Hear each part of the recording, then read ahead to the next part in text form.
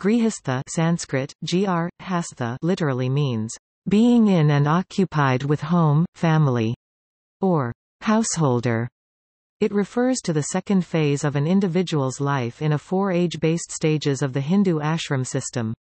It follows brahmacharya, bachelor student life stage, and embodies a married life, with the duties of maintaining a home, raising a family, educating one's children, and leading a family-centered and a dharmic social life. This stage of ashrama is conceptually followed by vanaprastha, forest dweller, retired, and sannyasa, renunciation. Combined with other 3 life stages, Hindu philosophy considers these stages as a facet of dharma concept, something essential to completing the full development of a human being and fulfilling all the needs of the individual and society. Ancient and medieval era texts of Hinduism consider Grihastha stage as the most important of all stages in sociological context, as human beings in this stage not only pursue a virtuous life, they produce food and wealth that sustains people in other stages of life, as well as the offsprings that continues mankind.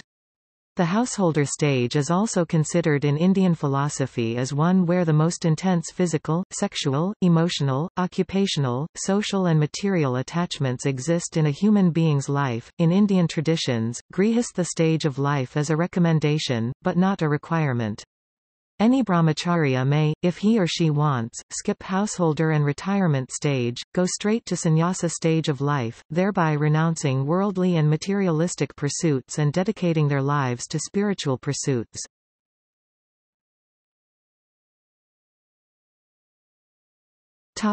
Etymology. The Sanskrit word grihastha is a composite grihastha of 2 root words grih gra and asta. Grih means home, family, house, while asth means devoted to, occupied with, being in. Grihastha means that which, being in and occupied with home, family, or simply householder.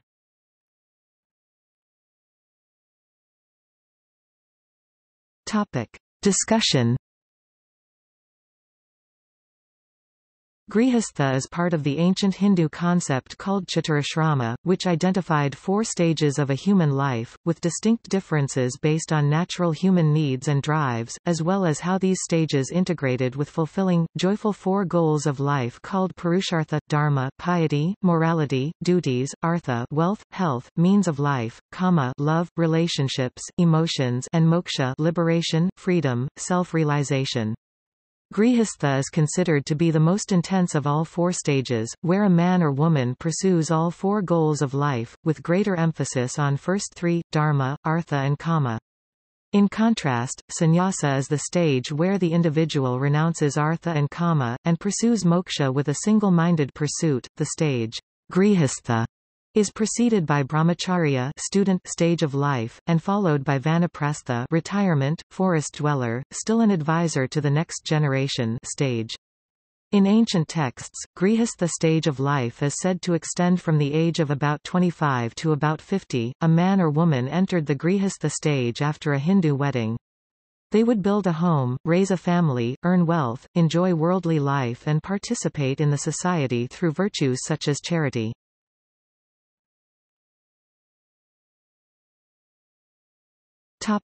Literature. The Chandogya Upanishad and Vedanta Sutras discuss all 4 stages of life: student, householder, retired, hermit and ascetic.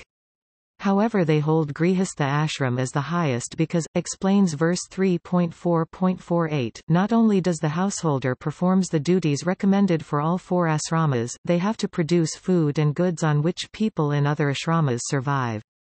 The shared duties of 4 ashramas are tenderness for all living creatures, ahimsa, self-restraints, and others. Some chapters of the Upanishads, for example hymn 4.4.22 of Brihadaranyaka Upanishad, specify only 3 stages of human life: brahmacharya, grihastha and vanaprastha.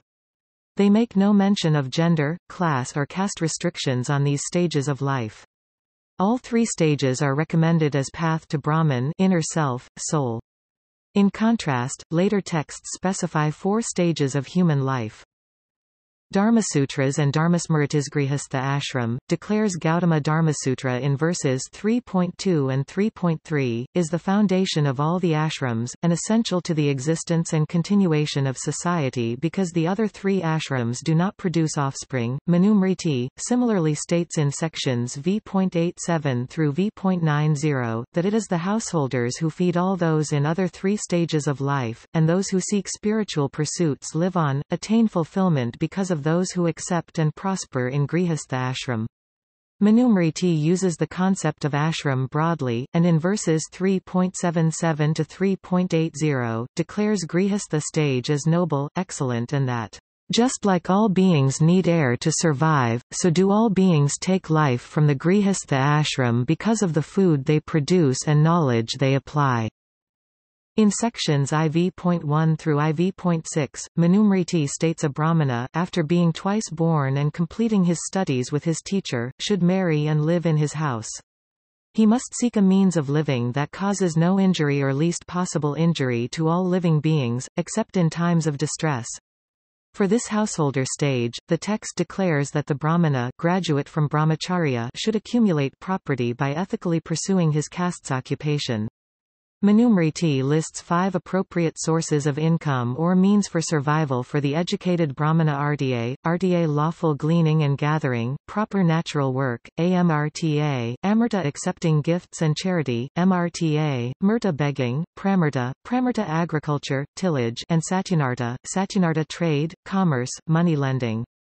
The text disapproves of one means of survival for the householder, Shvavriti, Swawarti dog-like subsistence, servitude, slavery. Puranasth Vishnu Purana in Book 3 Chapter 9, states, when the scriptural studies appropriate to the student have been completed, and he has received blessings of his guru, let him enter into the order of the Grihastha householder. Let him pursue and obtain, by ethical ways, home, wife, and wealth, discharge to the best of his ability the duties of his life's stage. He should satisfy the soul of his ancestors with funeral cakes, the gods with oblations, guests with hospitality, the sages with holy study, the progenitors of mankind with progeny, the spirits with reverence, and all the world with words of truth. Epics to Indian epics have extensive debates on Grihastha stage of life, offering a contrasting spectrum of views on its merits and nature.